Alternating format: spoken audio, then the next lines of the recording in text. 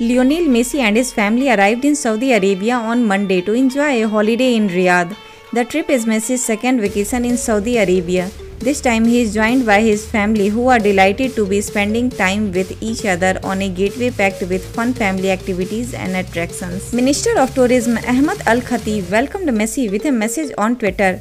I am happy to welcome Saudi Tourism Ambassador Lionel Messi and his family on his second vacation in Saudi Arabia. We are happy to share our authentic Saudi welcome with you all, he said.